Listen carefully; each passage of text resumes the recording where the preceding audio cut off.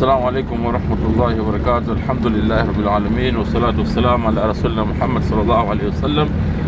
أما بعد. Today we are going to another village, and it's around 50 kilometers rough road.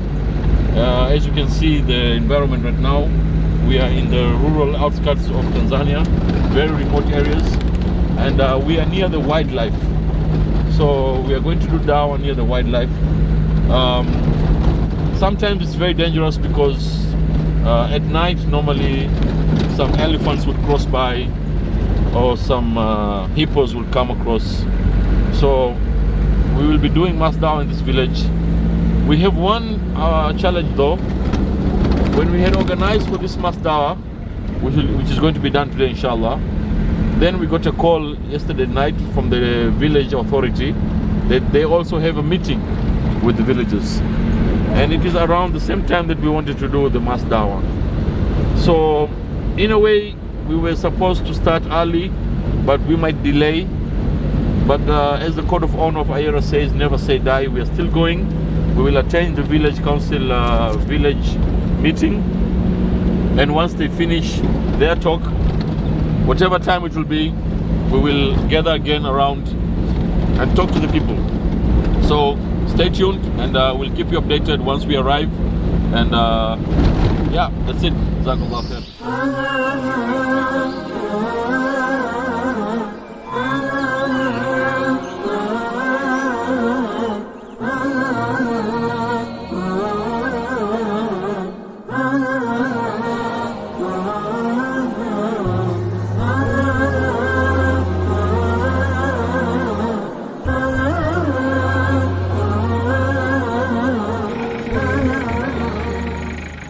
So we are here somewhere from the middle of nowhere in Tanzania.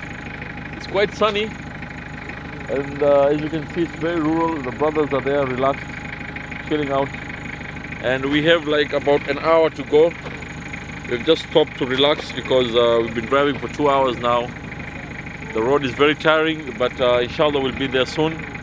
So keep us in your dua. We are going to visit the village and do mass dawah. See you soon.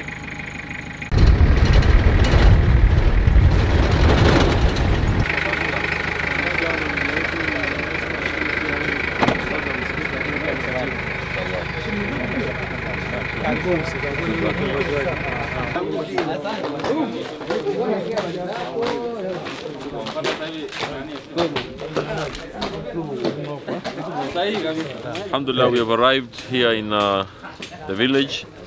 As you can see, it's a very busy village, and there's a masjid also where the brothers have camped. And inshallah, very soon we will start the mass dawah. We're going to pray now, and inshallah later on we will start the mass dawah, depending on when the village council will finish their meeting. Then we will start inshallah. So the brothers are here, all well prepared. These are one of our motorbikes, the dawah bikes that we use. Alhamdulillah. So our brothers have been using it here in the village as well to do dawah.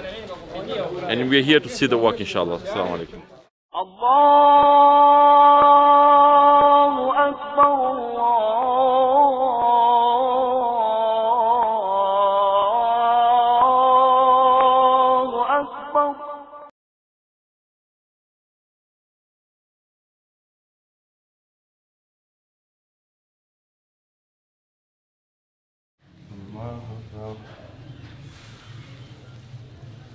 Allahu Akbar,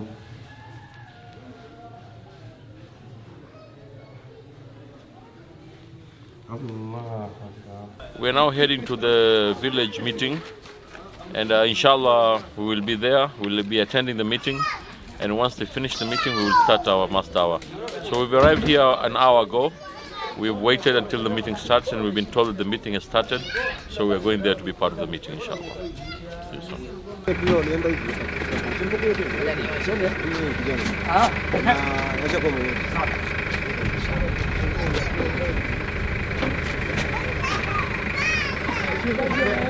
We just arrived here in the village, and as you can see behind me, the meeting is going on. So we'll attend the meeting, and after the meeting we'll do our mass dawah inshallah. See you soon.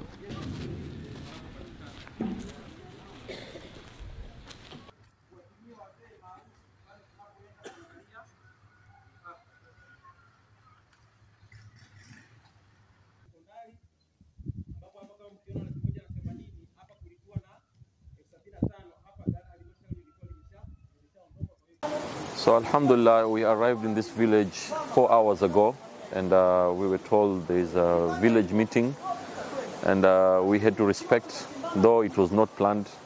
They had agreed that we would do the meeting today, the mass dawah. But alhamdulillah, we stayed here, we listened to the meeting, and we benefited a lot. So in the next 10 minutes or so, we will be going and doing mass dawah. These are the challenges we get. Some of the villages we go, we do evaluation, we do analysis, and then we speak to the village council, and they agree on us to do mass dawah. But then at the end, they come and they tell us they have meetings and this and that. So part of the challenge we accept. And as our motto says, never say die. We keep on pushing, and inshallah we will be doing the mass dawah in a short while. Keep us in your dua. Assalamu alaikum wa rahmatullahi wa barakatuh.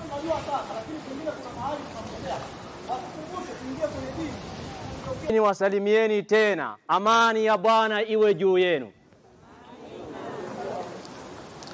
Kwa jina, mimi naitwa Moki Kitandu Labia.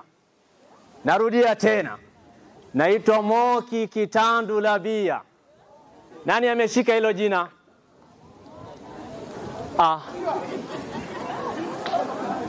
Hakuna zawadi. Nani? Bwana Omari aliyoko na zawadi karibu, naomba asogee.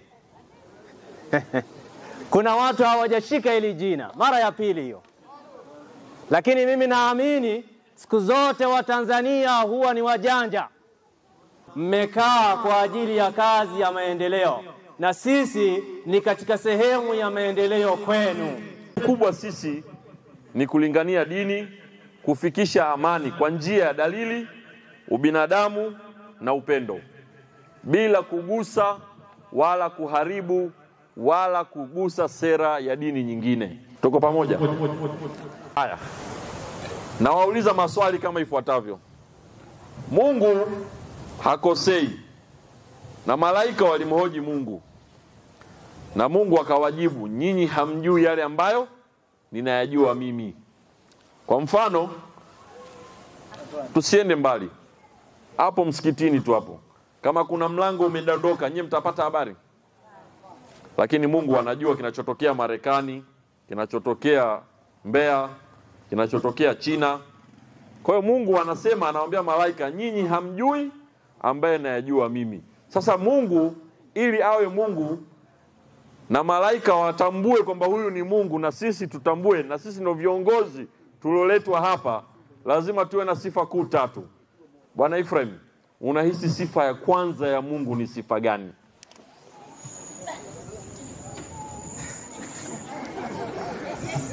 Sifa ya kwanza ya Mungu, anawapenda viumbe wake. Sifa ya kwanza ya Mungu, anawapenda viumbe wake. Hiyo sio sifa ya Mungu, hiyo ni mapenzi ya Mungu. Haya, tunampa nafasi nyingine. Bwana Nasiri, sifa ya Mungu, ili huyu awe Mungu, tujue kama huyu ni Mungu. Sababu ukisema anawapenda watu wake, hata mimi nawapenda watu wangu. Jamani, mimi Mungu, mtanikubali? Mtanichapa bakora hapa mpaka kieleweke. Uongo kweli? Jaribu tena. Bwana Nasiri. Sifa ya kwanza ya Mungu ni uvumilivu. Haya, jamani, Mungu ana sifa nyingi sana, na sifa ambazo hata binadamu wanazo haziwezi kuwa sifa za nani? Tuwape tena nafasi, au kuna wengine wanakuja? Tuwape tena nafasi.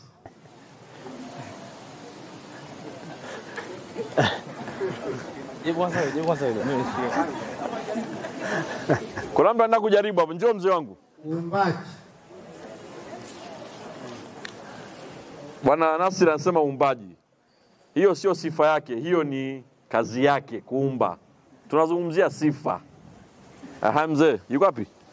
Karibu bwana. Sofu. Mwana wa Mungu. Sifa ya kwanza ya Mungu, kama ulivyosema mwezeshaji ana sifa nyingi.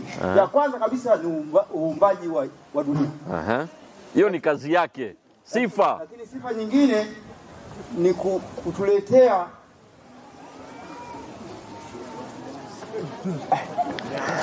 Haya, naomba niwasaidie kidogo. Na wasaidie ili mpate majibu. Nimesema, njoo mzee wangu. Mzee anajibu hapo. Wewe ni mjumbe wa kamati gani kwanza? Kamati ya ulinzi na usalama. Kamati. Una uhakika? Tuna mwanajeshi hapa. Mpe mic. Sifa kuu ya Mungu. Kwanza naitwa Alfeo Chetenge. Sawa. Sifa kuu ya Mungu, yeye ni mwanzo na mwisho, hakuna mwingine badili yake. Unakaribia. Hiyo sio sifa yake. Naam, karibu.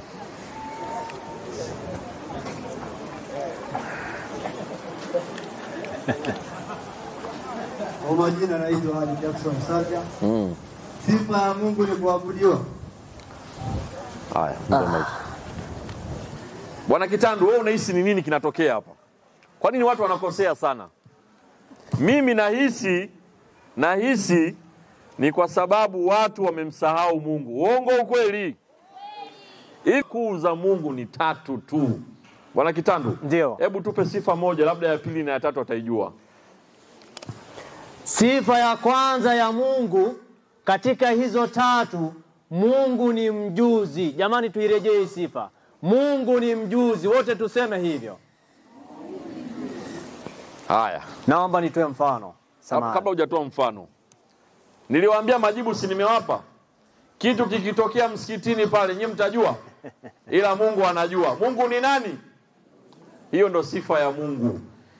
Kwa hiyo kama kuna binadamu hapa anafahamu kila kitu kinachoendelea katika dunia hii, basi ajitambulishe, tumtambue kama yeye ni Mungu pia. Yupo? Kama yupo anyooshe mkono, au akumute tanzi hivi tumuone. Kwa hiyo Mungu ni nani? Ni mjuzi wa kila kitu. Kila kinachoendelea katika dunia hii na katika sayari zingine ambazo sisi hatupo, Mungu ni mjuzi, anajua. Haya, sifa kuu ya pili ya Mungu, Mungu ni muweza wa kila kitu. Mungu ni nini? Akishajua kila kitu, manake anaweza kufanya kila kitu. Saizi Mungu akiamua hapa idondoke mvua, inanyesha mvua. Akisema litoke jua, linatoka jua. Si ndio? Tuzirudie sifa kuu za Mungu. Ya kwanza, mjuzi. Ya pili, muweza. Ya tatu, jamani, Mungu yupo hayupo? Yupo hayupo? Mungu huyu, ili sasa tujue wako wangapi. Hebu kwanza waulize. Mimi pengine naweza kana nakosea. Tunataka kutambua na kufahamu waungu wako wangapi. Asante sana. Bwana Hasani, na wewe jina lako nani? Mungu wengine wanaingia. Anaitwa Juma Muinga. Juma Muinga. Asante. Bwana Juma Muinga na Bwana Hasani wanasema Mungu yuko mmoja. Bwana Kitandu, ndio. Mungu katuleta kwa kusudio la ibada. Ibada hii tunaifanyaje? Ibada, kwa sababu Mungu ndo alituumba na kutuleta tutekeleze ibada, ni lazima tuitekeleza kupitia mwongozo aliotupatia. Kwa sababu siku zote, hata unapoenda dukani kununua simu, kununua maji haya ya kunywa kwenye chupa, unapewa na mwongozo namna ya kutumia. Naamini nyinyi mnaponunua mbolea, mnaandikiwa kwenye mifuko yenu juu mwongozo wa kutumia, unatumia kiwango gani katika shimo moja la mmea wako. Kwa hiyo tunatekeleza ibada kwa sisi kutumia mwongozo alioleta yeye Mungu mmoja. Mzee, jina lako nani? Naitwa Damson Cosmas. Unaitwa nani? Damson Cosmas. Tutajie kitabu kimoja. Qur'ani pamoja na vitabu vya hadithi ya Mtume. Subiri kwanza. Tutajie kitabu na nani alishushiwa. Qur'ani alishushiwa nani? Mtume Muhammad. Jina lako nani? Damson Cosmas. Bwana Damson anasema, subiri njoo bwana, siondoke. Bwana Damson anasema moja katika vitabu vitakatifu alivyoshusha Mungu ni Qur'ani na alimshushia Mtume Muhammad. Amepatia amekosea? Amepatia amekosea? Amepata. Juma Hasani, nasemaje, kuna nabii mmoja anaitwa Nabii Isa. Pia na nabii katika hiyo Qur'an tukufu.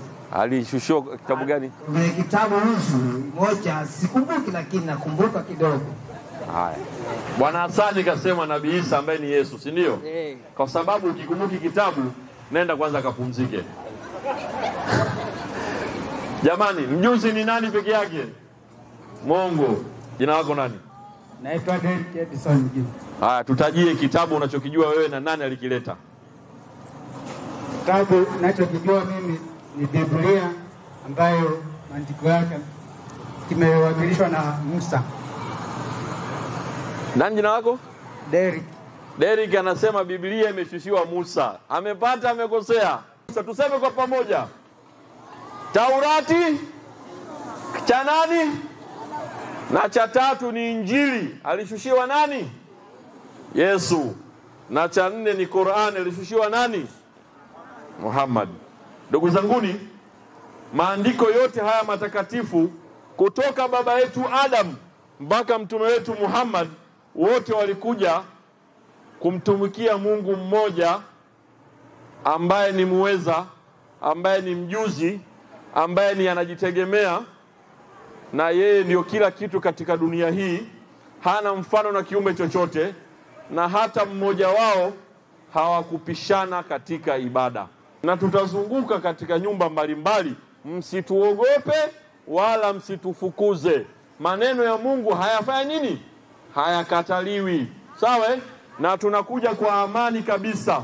Ukiona kuna tatizo lolote, unaruhusiwa kuja kuuliza ili ufundishwe. Siku zote mjinga anakuwa mjinga mara moja. Akishapewa elimu anakuwa sio mjinga tena, si ndio? Kwa hiyo mtukaribishe, na sisi tutakuwa na nyinyi pamoja, tutaendelea kuwapa mahubiri ya Mungu. Sisi ni watu wa amani, hatutaki ugomvi wala hatujaja kuja kuleta ugomvi wowote wa dini yoyote, kwa sababu sera yetu ni moja. Kutoka baba yetu Adam mpaka mtume wetu Muhammad, wote walikuja kueneza dini moja. Sasa kama kuna mtu ana dini nyingine ailete hapa, tumuulize alitoa wapi. Amezungumza, kama mmemwangalia kwa makini, mmesikiliza vizuri, ametaja vitabu kwa kuwapa zawadi wanafunzi. Kuna kitabu cha Zaburi, amesema mmoja ya mshiriki alipewa Daudi. Kuna kitabu cha Taurati alichopewa Musa. Kuna kitabu cha Injili aliopewa Yesu Kristo. Kuna kitabu cha Qur'ani aliyokuwa amepewa Muhammad. Kana kwamba mwisho akamalizia kusema ya kwamba manabii wote walikuja kuhubiri dini moja. Mimi naomba nikuulize swali. Unataka kutuambia Injili ipo ndani ya Qur'ani? Bwana Bilali Kitando, naomba nikwambie kitu kimoja. Mimi nimeisoma sana Qur'ani, mpaka imefika mahali nimeacha kuisoma. Sasa naisoma Biblia, na nimeisoma sana Biblia. Kila nikifungua ukurasa katika Biblia, nikirifaa katika Qur'ani, nakuta nukta ni zile zile. Changamoto moja tu nilipata, labda tu niiweke wazi, kwamba unavyoliona Agano la Kale katika Biblia kama lilivyo, lipo ndani ya Qur'ani. Zaburi ipo ndani ya Qur'ani. Taurati ipo ndani ya Qur'ani. Ni kwangu. Na kila Biblia kwenye Agano Jipya imezungumza jambo tofauti na lingine katika baadhi ya maandiko. Nikaja kugundua kwamba wale walioandika walikuwa na maslahi yao binafsi kutaka kuupotosha umma. Lakini mimi wala wewe hatuna nguvu ya kuweza kukaa na kubishana nao wabadilishe. Kinachobakia ni kwamba tujue kwamba Mungu alileta vitabu hivi na walishushia mitume, na wote walikubaliana kitu kimoja. Na nilitoa mfano kwamba hata mimi kesho nikiamua kuleta dini yangu nina uwezo wa kufanya hivyo, lakini nitakuwa najidanganya mwenyewe na wadanganya wanaidodi, lakini namdanganya Mungu vile vile. Na katika Injili imetajwa mahali, lakini na Qur'ani ikathibitisha. Mungu alimuuliza Yesu, hivi wewe Yesu pamoja na mama yako ndio mnawaambia watu waabudu nyinyi pasina mimi? Sikiliza Yesu aliwajibu nini. Alimjibu Mungu Yesu kwamba Mungu, ikiwa mimi nafanya hivyo, basi wewe tayari unajua, mpaka usiniulize, kwa sababu wewe Mungu unayajua yaliyokuwa ndani ya nafsi yangu, na mimi sijui yaliyokuwa ndani ya nafsi yako. Kwa hiyo ndugu zanguni, tusifike huko sababu sio mada yake. tukianza kuzungumza hivyo tutaenda mambo marefu na sio muda wake. Leo tumejitambulisha na muda ni mchache.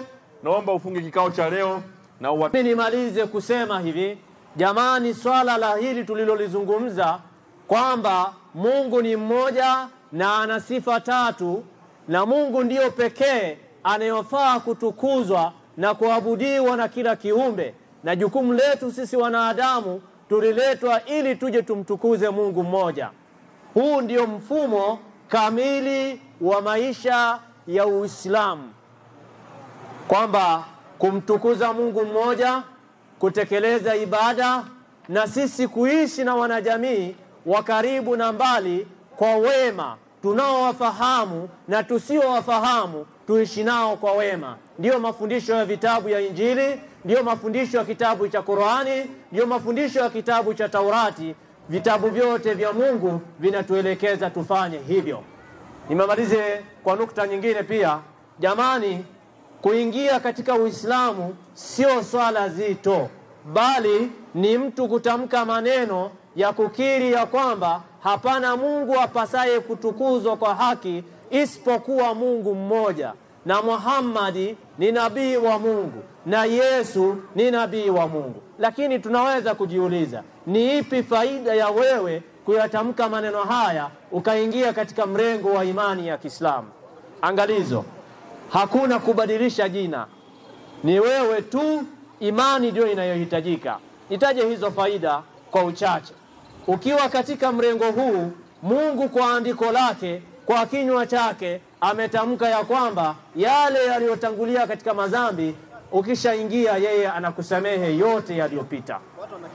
Lakini mwisho ni kwamba ufalme wa Mungu, ufalme wa Bwana pia utauona.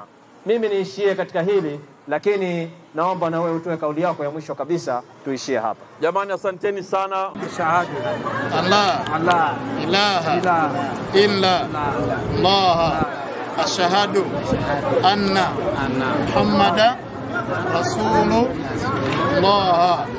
nashuhudia kwa moyo na kutamka kwa ulimi kwamba hakuna Mungu apasaye kuabudiwa kwa haki isipokuwa Mungu mmoja tu na hana mshirika. Nashuhudia kwa moyo na kutamka kwa ulimi kwamba Muhammadi mtume wa Mungu na Yesu ni mtume wa Mungu. So as you can see, immediately after the mass dawah, people come and they follow us and they accept Islam privately.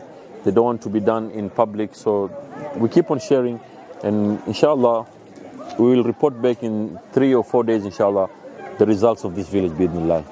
So as we are doing now, people are having food, they're gathering around, we cook some food for them, and our auto specialists are going to individually to speak to them. Some of them are very receptive and they've already accepted. It's almost Maghrib time right now, and people are moving away from the area that we've done dawah, but still our auto specialists are going around giving them the insights of Islam, and people accepting Islam. Allahu Akbar.